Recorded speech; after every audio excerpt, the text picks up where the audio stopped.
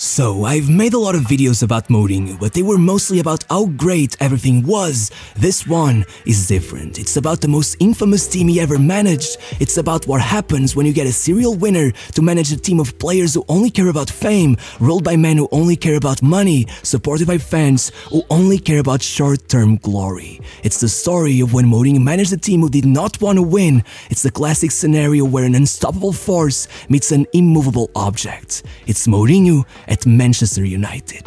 So the first question that should be answered is, why would Mourinho, one of the greatest managers of all time, want to manage Manchester United? I mean, that sounds a bit wrong. Man United are a gigantic club, but my point is that back in 2016, they were in a seriously rough spot. It had only been 3 years since the retirement of Sir Alex Ferguson, and he had already tried to replace him 3 different times. The first man to get the job was David Moyes, who in just 10 months managed to destroy everything Fergie had built, landing United at 7th place with the lowest points tally in the history of the club. Then club legend Ryan Giggs took over as interim coach, only to resign after 4 matches, claiming he just couldn't deal with the pressure. Finally, they decided to bring out the big guns, signing Louis van Gaal, thinking that a guy with his resume could never fail, but instead he spent 200 million only to settle for a 4th place finish and an FA Cup trophy, which, as you might imagine, meant he also ended up getting sacked, leaving his spot up for the taking, which is exactly when Mourinho came into the picture, because he had just been sacked for the first time in his career, only 7 months after leading Chelsea to the Premier League title. But how was that even possible, you ask? Well, first Mourinho got in trouble with the board over not getting the budget he demanded, then he clashed with one of his staff members, leading to their departure, worsening his relationship with the squad, eventually losing the dressing room, claiming that the players had betrayed his philosophy, and leaving the club 1 point above the relegation zone. If you're wondering why I've gone so in-depth on this, well, it will sound familiar soon. But the point is, Mourinho's reputation was at an all-time low. He had flirted with the idea of joining United for a while, maintaining a great relationship with Sir Alex, and considering that United were claiming their only goal was to win, and that Mourinho was known for being able to win anywhere at any cost, no matter how bad the squad he had available was, a lot of people saw him as the perfect man for the job. And with Guardiola, his lifelong nemesis, joining rivals Man City that same year, while many claimed Mourinho was just growing bored of the sport, now there was no chance he'd be lacking motivation. The only problem was that Guardiola was inheriting a team that had finished top 2 in 4 out of the last 5 years, with players like Agüero, De Bruyne and David Silva, while the most notorious players Mourinho was getting was a Wayne Rooney who was on his final year at United, a Bastian Schweinsteiger was 4 matches away from leaving to the MLS, and well, David De Gea. Even Schneiderlin managed 39 appearances that season, so yeah, not great, but still, all that meant was that it was time to get to work. So first, there was one clear problem. The most prolific goal scorer in the squad was Martial, and even he settled for a measly 17 goals in all competitions. So Mourinho pulled out his phone and called an old buddy from his Inter Milan days, Zlatan Ibrahimovic. Sure, you could complain that he was 34 and therefore only a temporary solution, but man, not only was he a free agent, but he was still as hungry as ever, he worshipped Mourinho, and above all, he had finished the previous season with 50 goals and 19 assists in 51 matches. He simply could not fail. The next problem was obvious, and well, it was the entire backline. Darmian, Smalling and Valencia were just not good enough, Daley Blind never really settled at United, and Phil Jones and Shaw, though still both promising at the time, were injury time bombs about to go off. I think Ed Mourinho realized just how bad those injuries would be, maybe they've signed more defenders, and to be fair he did approach both Hummels and Varane, but given how stingy Ed Woodward and the rest of the board were, he was forced to settle for just Eric Bailly, which is just ironic, but moving on. To finish off his spending spree with a tired midfield composed of Schweinsteiger, Mata, Carrick and Fellaini, Mourinho looked to bring some hunger back into it, and so, first he opted for a bit of a bargain, paying £26 million for the at the time Bundesliga Player of the Year and top assist provider, Mkhitaryan. Yeah. And then, finally they signed maybe the most promising young midfielder in the world, Paul Pogba, for £96 million, the most expensive signing of all time, which was especially ironic considering United had let him leave for free just 4 years earlier. All I have to say about that is that according to many sources, Mourinho wanted Kanté, Pogba was proposed to him by the board. Yeah, I guess they were just trying to fix their mistake, but instead they ended up just doubling down on it. I cannot even put into words the amount of drama this transfer brought to the team. Regardless, somehow, what bothered me the most about this transfer window was that Mourinho, known for clearing out all the deadwood once he arrived at a new club, just did not do that at all, only selling 3 relevant players, which always left me to wonder if someone... Still, with that done, the season started, and would you guess it, right on his first official match, Mourinho took his first trophy, beating Leicester to the Community Shield with a goal by Zlatan. However, in the league, things didn't go as well. By the 4th match day, he had already been beaten by Guardiola. By the 8th, he was already getting suspended for criticizing the referees. That same month, all 3 players I mentioned, Shaw, Jones and Bailly, as well as Valencia and Mkhitaryan, were all sidelined with serious injuries, and by the end of the month, Mourinho was already losing it, being sent into the stands for protesting too much, as well as dropping the iconic quote, "We may not have A, B, C, D, E, F and G, but we have L, M, N, SOP."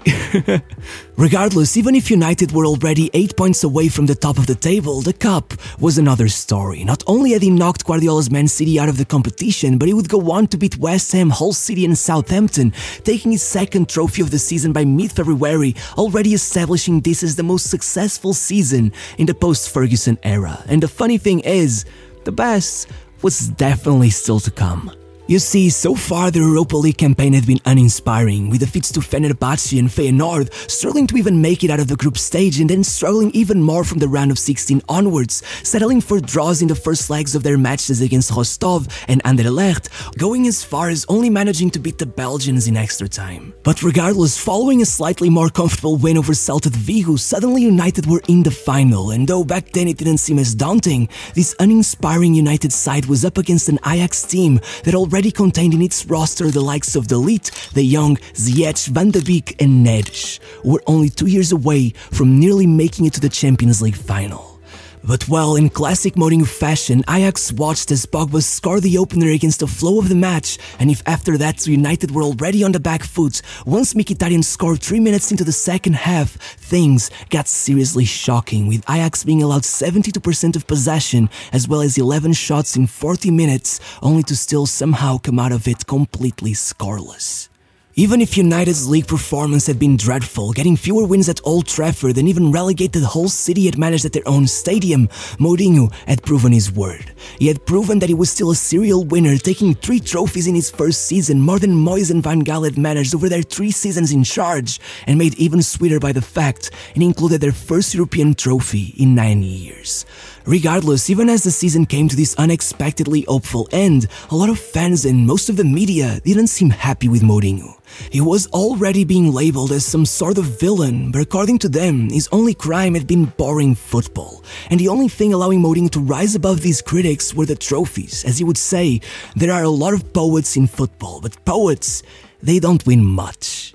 But unfortunately for Mourinho, soon, neither would he. You see, the second season was all about the league. Mourinho was known for his second seasons. In fact, he had won the league in every single one of them, but with a 6th place finish in his first, it looked impossible, and the board wasn't helping. After missing out on Hummels and Varane the previous season in favor of the man of glass himself, Eric Bailly, it looked even stranger when United kicked off the season by signing Lindelof from Benfica, a player Mourinho was quick to tell the press he didn't know much about, saying the decision to sign him came from inside the club. And then came another strange situation. With Rooney gone and Ibra completely stuck in injury hell, Mourinho wanted above all to make a statement by signing a world-class forward, but when he went for Neymar, well, saying PSG outbid him is an understatement. Then he got super close signing Griezmann, but Atletico were hit with a transfer ban, and the Frenchman ended up shutting down any talks as he was too scared the fans would turn on him if he left the club hanging like that. And between that and the board's strange dealings, United ended up instead signing Lukaku from Everton for £75 million, and I mean, he was young, already familiar with Mourinho from his time back at Chelsea, he had been shortlisted for PFA Player of the Year and had nearly taken the Golden Boot while at Everton, so it made sense, but compared to Neymar or Griezmann, well, what can I even say? Add to this the purchase of Matic, a great player Mourinho has repeatedly relied on throughout his career, as well as the sale of a single player, Januzaj, and once again, you got the feeling that Mourinho had been uncharacteristically inactive in the transfer market. Where was the manager known for arriving and cleaning up the house in one sweep? Something was off, and everyone's eyes looked in one direction, the board and the owners. Regardless, as the season started, United shocked everyone, going 12 matches undefeated, scoring 4 goals or more in half of those matches, but somehow they were still 2 points below Man City, and to make matters worse, they lost the following match against Huddersfield Town out of all teams. Then, following another bad moment against Chelsea 2 weeks later, despite being hit with an injury crisis, they still managed to go on a streak of 13 matches where they only lost against Man City, but again, despite only 3 defeats in their first 24 matches, City had somehow managed to go 12 points in front with a damn near perfect record, and still, somehow, Mourinho was the most criticized manager in the league, leading him to complain about not being able to compete with Man City's budget, saying they bought fullbacks for the price of strikers. And I mean, just take a look at their starting 11s when they faced each other. Except for Ederson and Delph, City had superior players in every single position, so when January arrived, it was time to try to somehow salvage the season, and that's when the opportunity presented itself.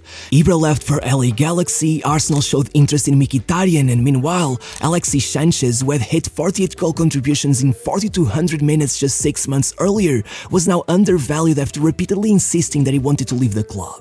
So, in the most convenient of manners, the two clubs simply traded players, and the only downside of the deal, Alexis Sanchez became the most well-paid player in the country, receiving £500,000 a week. Had he just effortlessly gone back to playing like he used to, as seemingly everyone predicted he would, this would have been fine, but instead, he would score only 5 goals for United over the next 2 years, setting his cost at around 10 million per goal.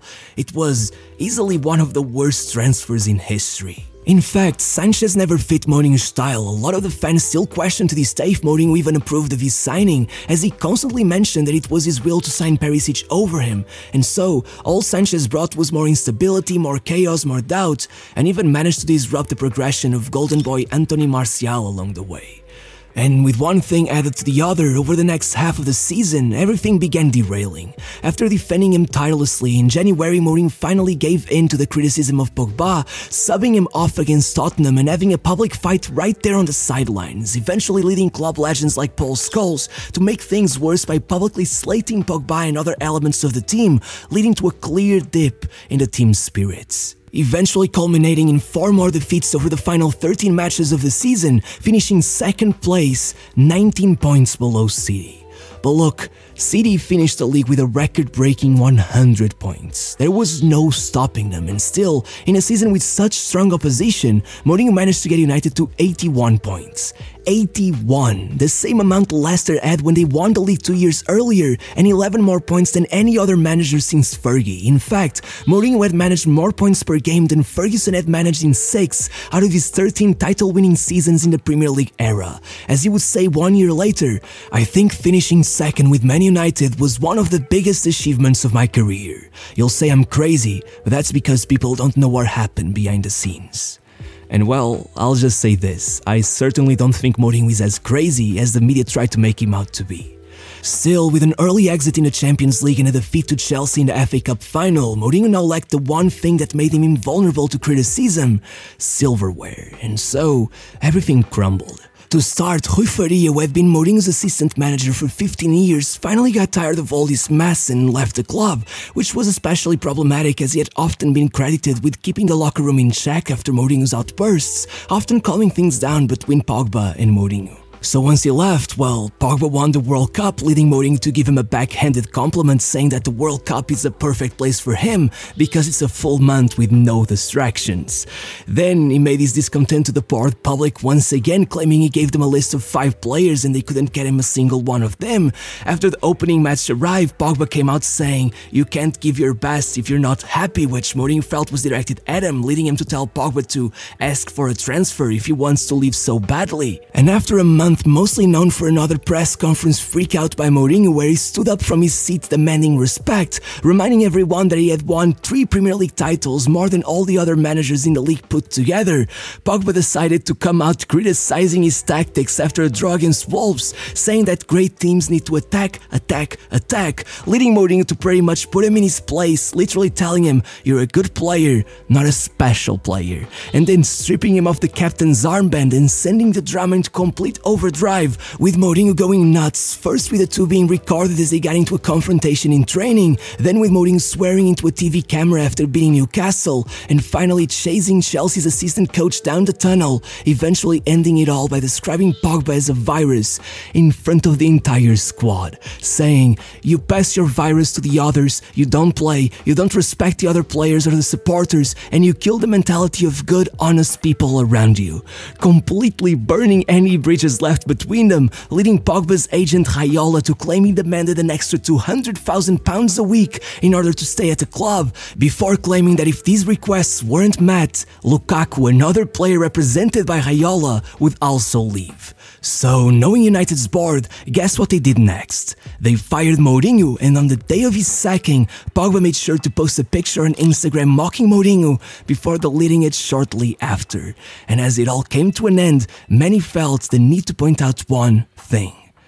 Wasn't this the exact same thing that happened at Chelsea?